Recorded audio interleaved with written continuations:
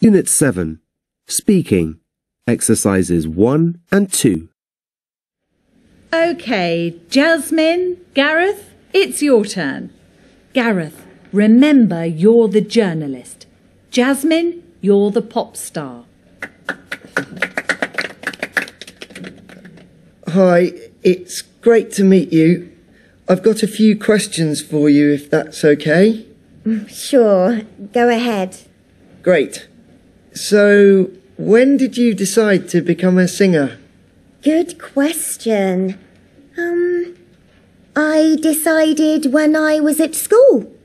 Really? How old were you?